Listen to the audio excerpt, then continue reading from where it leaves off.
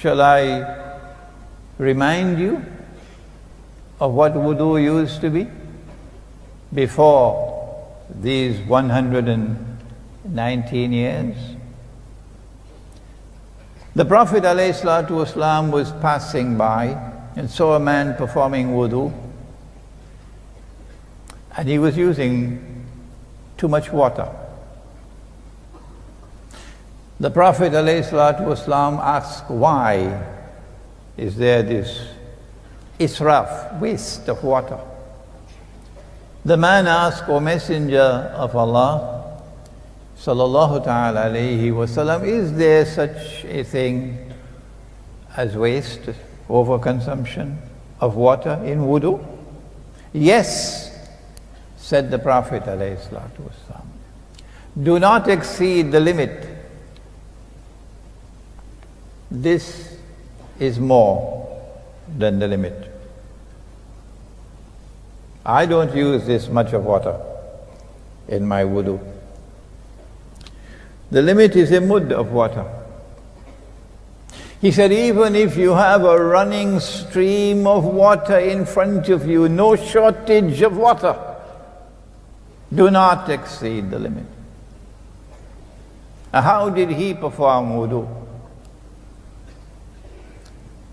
He would lift the container of water with the left hand. Where is that today?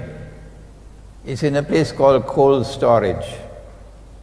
Nobody lifts a container anymore except in Kampung, because you now have running water, the price of progress. So the water now flows.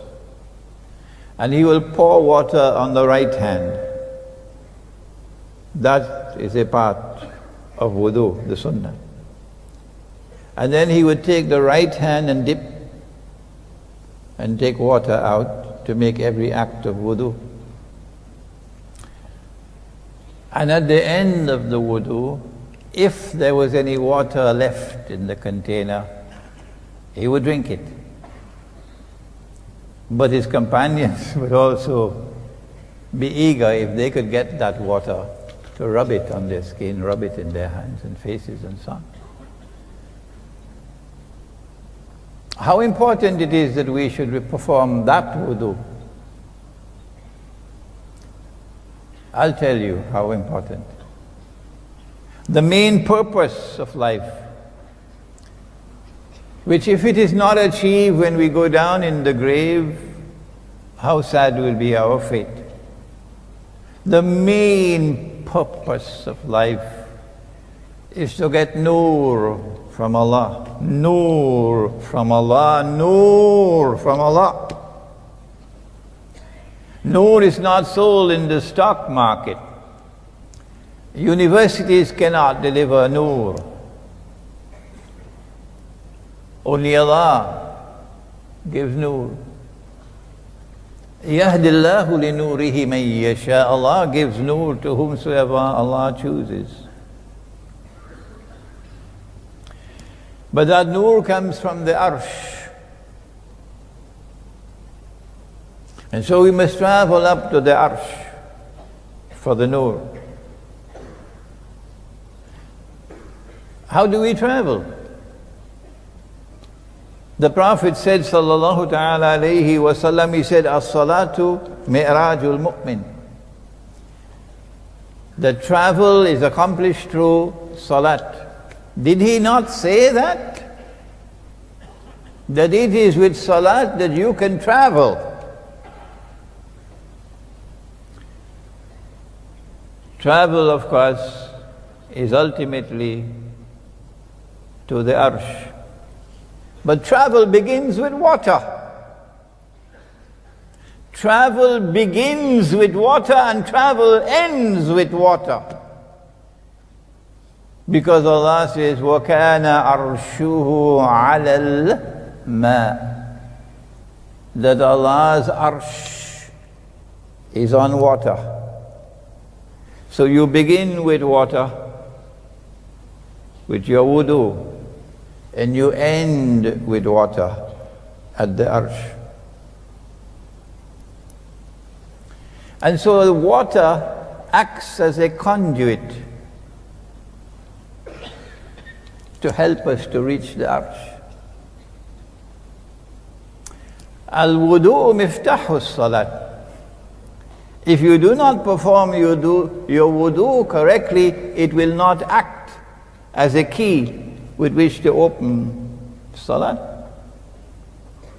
When you perform your wudu correctly, then when you perform salat, you begin with Surah Al-Fatiha. And he said, sallallahu ta'ala alayhi wasallam, about Surah Al-Fatiha, that in it there is a cure for every illness. Perhaps even for the madness in Washington as well.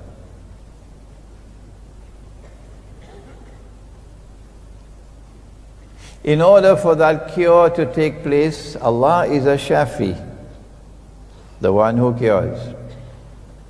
So Surah Al-Kahf has to reach the Arsh. Between here and the Arsh there are 7 samawat. Is it not 7? And Surah Al-Fatiha comprises 7 min al-mathani, 7 ayat. This is 7 and that is 7. So obviously, there's a link between the two. That every verse of Surah Al-Fatiha takes you to a sama. And as you're reciting Surah Al-Fatiha, you have in your heart the feeling that I am ascending, I'm going up.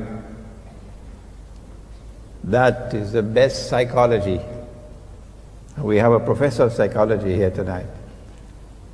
The best psychology to get your mind off. What am I going to cook for dinner tonight?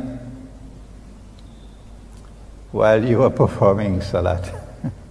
So that the mind can focus and concentrate. As you recite the verses of Surah Al-Fatiha, you are ascending to the Arsh. And when you say Ameen, you have reached the Arsh, psychologically. And then you recite from the Quran in the presence of Allah subhanahu wa ta'ala in the Arsh. And then you bow down and praise Him as He ought to be praised. And then you prostrate and you praise Him as He ought to be praised. And then you repeat it a second time. And then at the end of it all, before you offer the salams, you recite at-tahiyyat. What is at-tahiyyat? When the Prophet ﷺ reached the Arsh in the Mi'raj, he addressed Allah subhanahu wa ta'ala with these words, At-tahiyyatu lillahi wa salawatu wa tayyibat. And then Allah responded to him, Assalamu alayka ayyuhan nabi wa rahmatullahi wa barakatuh. And then the Prophet ﷺ replied, Assalamu alayna wa ala ibadillahi salihin. So this is the conversation that took place there, and this is what we recite in Salat. If we do this, then it is accepted, because sometimes we perform Salat and Allah throws the Salat back in our faces. You know, you recite Salat like a chicken, up, down, up, down, up, down. Like a chicken. No, you must take your time. If we do that, then what is the gift that awaits us? It's nur. A companion asked the Prophet ﷺ, O Messenger of Allah, you know us. You can recognize us on Judgment Day. But how will you recognize all those who are to come that you've never seen? He said, if there is a big field with large numbers of black horses, and there are some with white stripes upon them, would it not be easy to to recognize the horses with the white stripes? They said, yes, O Messenger of Allah. He said, that's how I will recognize my followers on Judgment Day. For every spot touched by the water of wudu will gleam with light on Judgment Day. Every spot touched by the water of wudu will gleam with light, nur, on Judgment Day. And the angels, and this hadith is in Sahih Bukhari, the angels will address these people with the words, Ya ghurra al-muhajjalin, O shining ones, O glittering ones. Nur is of paramount importance. For on Judgment Day there are three critical moments each one of us will have to face. Number one, we will be put upon a scale to be weighed. And in this world you may weigh quite heavy. But on that day you may weigh less than a housefly. And then we'll be subjected to the second test when we'll be handed our book. Ikra kitabak. Read your book. If the book is handed on the right hand, alhamdulillah. But if the book is handed on the left hand or behind our back, that's just too bad. But then there'll be a third critical moment when we are told to walk across a bridge. Across the bridge is Jannah. Underneath the bridge is Jahannam, the fire of hell. The bridge is narrow and the place is pitch dark. For those with no nur, if you put your hand in front of your face, you can't even see your hand. That's how dark it will be. The only way we can cross that bridge on Judgment Day is if we have nur. For some, said the Prophet ﷺ, the nur will be so much that they can see all the way from Medina to Yemen. For others it will be so little, they can only see one step at a time. So if we leave this world without nur, that is a calamity. Shall I introduce you to the new wudu that has now replaced the one that came from the Prophet ﷺ? Go to any masjid where wudu is being performed, but take a handkerchief with you to wipe your tears when you see them performing wudu. Now you simply open the tap.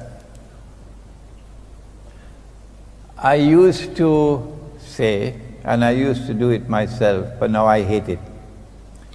I would open the tap, fill my hand and close the tap.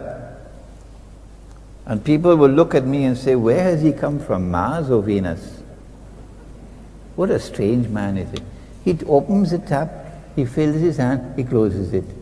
He opens it, he closes it. He opens it, he closes it. What a strange man is this IMRAN HOSEIN.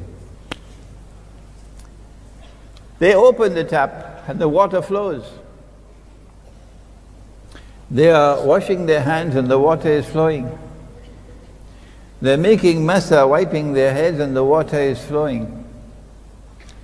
And at the end of it all, if you collect all of that water, it could probably fill this 10, 15, 20, 30, 40, sometimes 50 times. I ask you, is that wudu valid? Will it open the key? Will it function as a key for salat?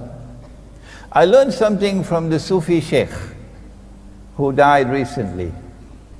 And when I learn something from a man, I want to mention his name and honor and respect him. Sheikh Nazim of the Naqshbandi Sufi order, who just recently died.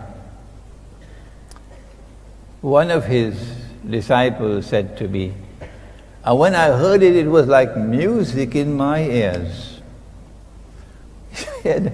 The Sheikh said, recite Surah Al-Fatiha and blow on the water before you perform your wudu. And from the time I heard that, I have been doing it. So I dislike this tap now, I dislike it. And if I recite Surah of course this is not obligatory, this is if you wish to do it. If you recite Surah Al-Fatiha over the wudu, you will now have a bond with that water. This is the water that has to take me up to that water.